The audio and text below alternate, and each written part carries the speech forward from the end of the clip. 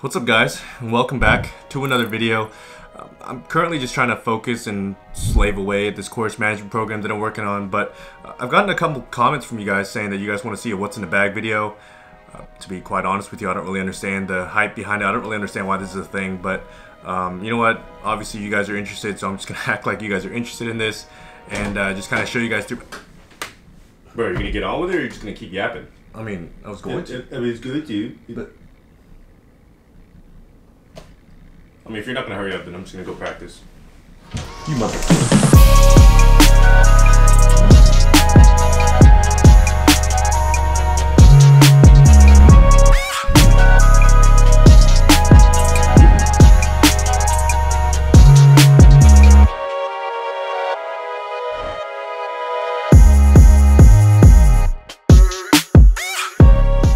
Alright, so I don't know if you guys noticed, but I have a lot of clubs in here right now.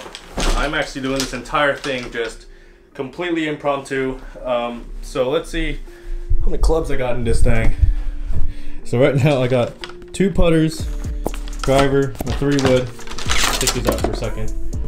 I got some irons up here where I put my woods, my extra 6-iron, extra pitching wedge, extra wedge. I'll go over these in a little bit more detail. I'm just showing you, that's a lot of clubs in there. So these are all the extra ones, and I'm trying out this putter right here that you guys have seen in my last 2 videos. This is the putter that I've kind of been using for a long time now, but I'm giving this one a try. So let's go into more detail here.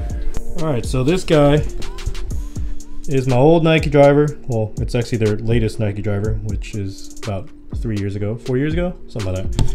It's still got the old blue head, blue Nike head. Let's see, what is this? I think this is a 10.5 degree. It doesn't say on the driver, but yeah. I've got the matrix shaft. I think it's actually the black tie shaft. Focus. Black tie shaft. I think that means 73 grams. X flex. I have no clue what this shaft does. I don't know anything about shafts. I just kind of play with whatever they give me. They gave me this guy back in college, so, and it's been pretty good since. This is my 3-wood. Still got the old red covert Nike 15 degree.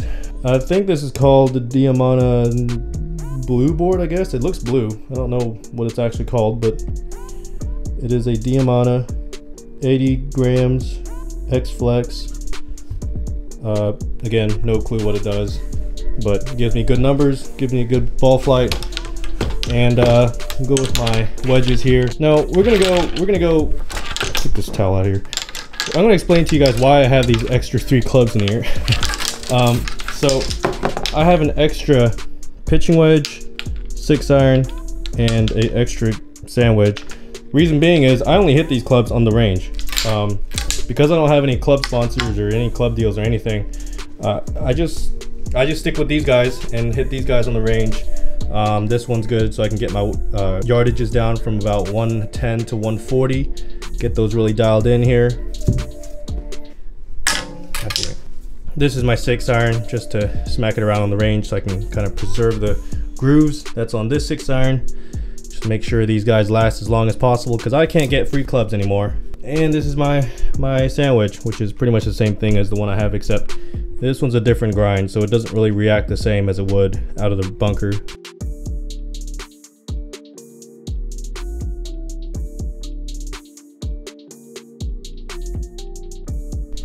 And then now we're gonna go into my actual clubs here. This is, I'm just gonna pull a random, actually here, you guys might have noticed, I have a random 3-iron that's like not matching the rest of my set.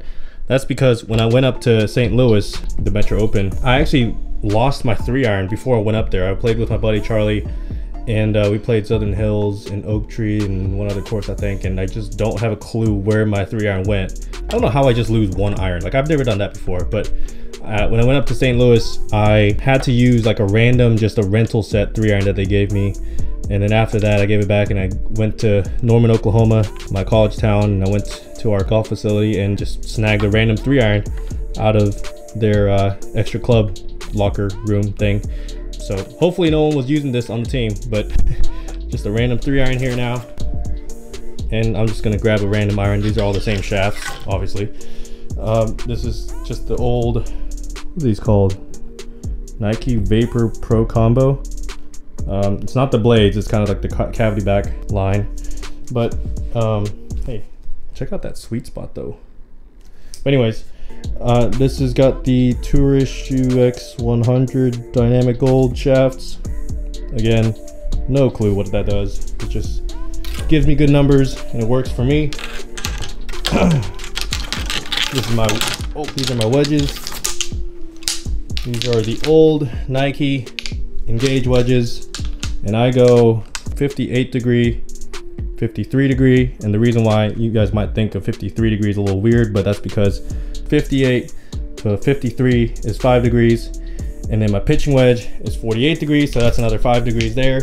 So that gives me a nice little gap between those 3 wedges, 5-yard increments. So that gives me a good yardage gap. This is my 2-iron. This is probably the first club I'm going to switch out when I get new clubs. This thing just likes to just shoot out to the right. I don't know what it is. I think Rory apparently said the same thing too, because I don't know, someone told me that. And apparently Brooks Koepka still got his whatever iron this is. But this thing just likes to shoot out to the right, and I don't really like that. Yeah, that's my 2-iron. Got 2 alignment sticks here. Golly, I'm just making a mess right now. So this is the putter that I've been using for a while now. So this is the prototype version of one of the Nike putters. I don't think this one actually ever hit in stores, but this is the long neck, just a regular blade putter. I told Nike to put a line on the bottom and a line up top as well, but I ended up deciding to just black out the line on the bottom just so I don't really have to look at that and just only see the top line. And they were nice enough to put my name underneath the Nike swoosh there, which was kind of cool. So the neck is extra long here, and I can't point it out because I don't have another arm right now, but if you were to draw a line from this shaft down and just keep it going, it would go down to the middle of the head here. That basically means that the center of the head is where the shaft is balancing, and so that means this is a face balanced putter. So as you can see, this is a face balanced putter here, which is a little bit weird for a blade putter, but if you have a long neck putter, that's what it does. Also, it's got a super stroke grip. Pistol GTR 1.0, feels pretty good. But I'm not really using that right now as at the moment. I'm using this guy. This is a backup putter that my buddy Charlie gave me. He's been playing on the web last year and then the China Tour again this year, or PGA Tour China this year. And this guy is called the Tank.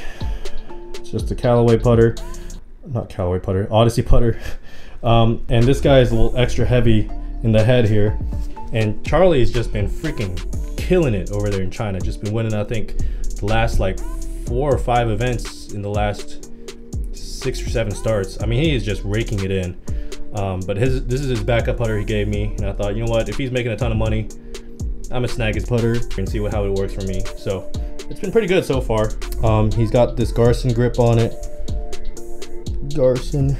And I don't know if you can get this yet.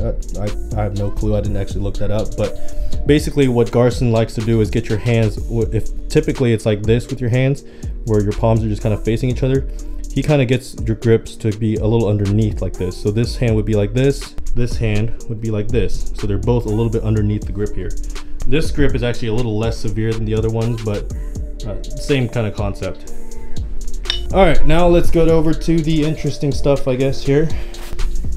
This is my ball pouch. That's where I keep my balls. I use Bridgestone balls. This is probably the best ball out there, honestly, in my opinion.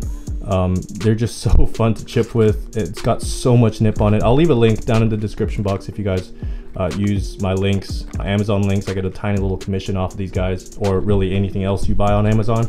But these guys, you know, I mean, I've never had so much fun chipping around the greens until I got these balls. They just nip so much around the greens.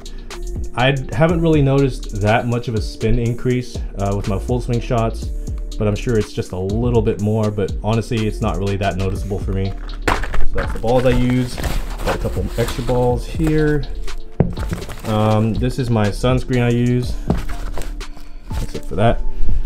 Right up here, got my little coin pouch here, and usually I keep, well, I don't feel a battery in here. I usually keep an extra battery for my rangefinder in here, which is probably a good thing I'm making this video because I can't feel one in here. So need to put an extra battery in this guy.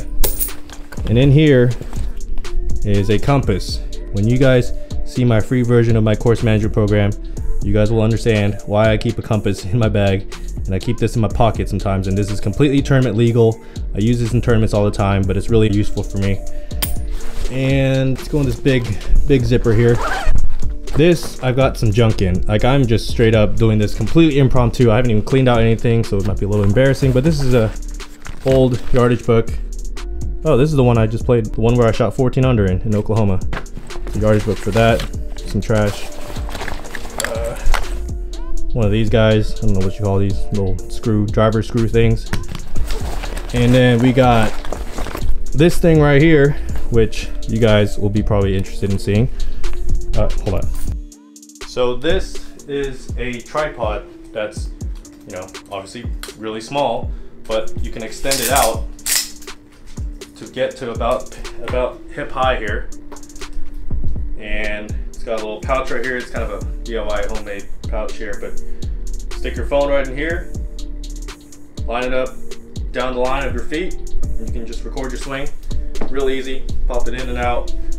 This little pouch is something that my dad made. Here, let me take it out for you guys real quick. All it is just a wooden block with a little, I guess like a screw threading in there. Some Velcro on the other side, and then Velcro on the pouch. And this is just some random pouch. I think it was like some random like old camera pouch or something like that, but phone fits in here perfectly. Really useful. This is my quote unquote instructor that travels around with me everywhere I go. Pretty much use this guy every time I get out there. I probably use this guy too much. I probably look at my swing too much, but it's been really helpful for me over the years getting my swing. Got my gloves up here. I am creating a freaking mess. And then this is my rangefinder. I don't really like this guy. This guy I'll shoot like 3 times, and one time it'll give me like 185, and the next time it'll give me like 182. I'm like, dude, I mean, I understand like 1 or 2 yards, but that's a pretty big difference. Like, it's kind of getting in my head. Let's go over here. This is my water bottle. In here, I have my only training aid, the Dave Pell's putting tutor. This is my favorite training aid and my only training aid that I have in my bag. Let me show you guys this real quick.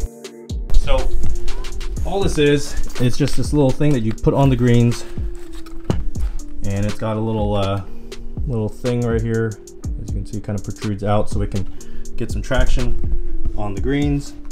And you just put a ball right here, and then it comes with these marbles, right? It comes with these marbles, and you stick these guys right in here.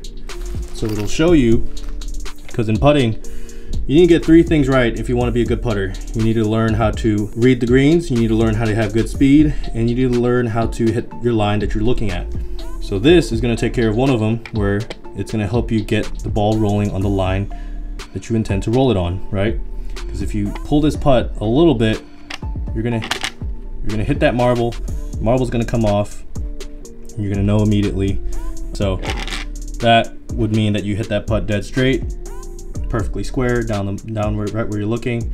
If you hit one of these marbles, obviously it means you either pulled it or pushed it. If you want to make it a little bit easier on yourself, you can put it on these ones that are a little bit further out. But this is like a staple of mine for me when I'm putting. I'm just trying to make sure every day that I'm hitting these lines right where I'm looking, and that's kind of why I'm using this Odyssey putter, because this guy seems to have such an easier time getting it through and hitting these putts square that I don't really have to think about it almost. So that's why I'm kind of sticking with this guy for now. This right here is, we'll get some more trash. This here is my yardage book cover. Got this in college. Pretty sweet. Has my name on it and then says Boomer up top. And yeah, I think that's it. Alright, so that's it for me today, guys. Thanks to you guys that have been asking me a question about what's in my bag. But you guys can stop asking me that now, because I'm not going to be getting any new clubs for a while. Real quick, I just want to say thank you to you guys that are supporting my channel every single month. Here are their names right here. And if you made it all the way to the end of this video, make sure you give it a thumbs up. It really does make a difference. If you're not subscribed already, make sure you hit that subscribe button and you hit that notification bell. And I will see you guys in the next video.